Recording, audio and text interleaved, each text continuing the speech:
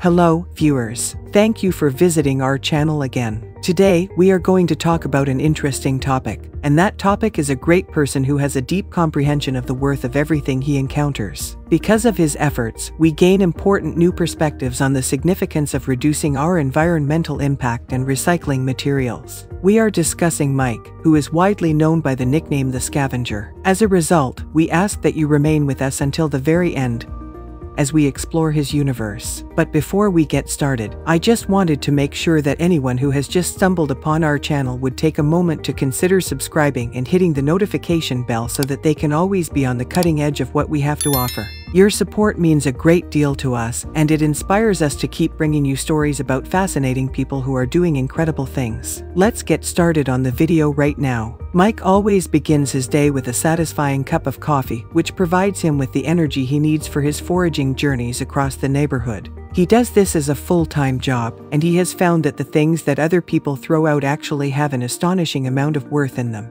When he goes scavenging, he finds a wide variety of things, ranging from nuts and bolts to speaker systems and even antique items that have been discarded for no reason. He is able to make these goods, which are currently useless, into ones that are extremely valuable with only a small bit of work.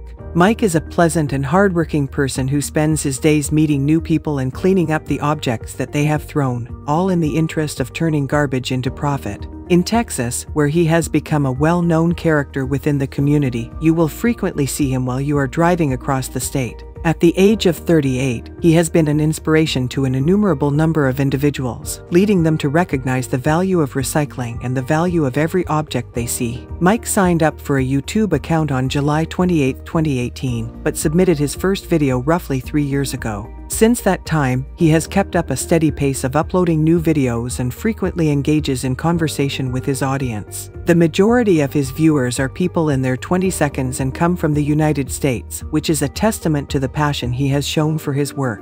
During the warm summer months, he also demonstrates the state of the riverbeds, drawing attention to the chaos that is generated by tangled fishing lines and coral. The amount of mess that needs to be cleaned up is shocking, and Mike's efforts are making a big difference in the overall situation. You might be wondering, given this information, how a successful business might be built from it. It seems like Mike has uncovered a business opportunity that will be profitable for him. He has managed to generate a following of roughly 394,000 subscribers and generates a respectable income from garage sales. He also has a fair following. His channel brings in somewhere in the neighborhood of $600 every day, which results in monthly profits of between $15,000 and $17,000. And that's just from the advertising revenue generated by his channel.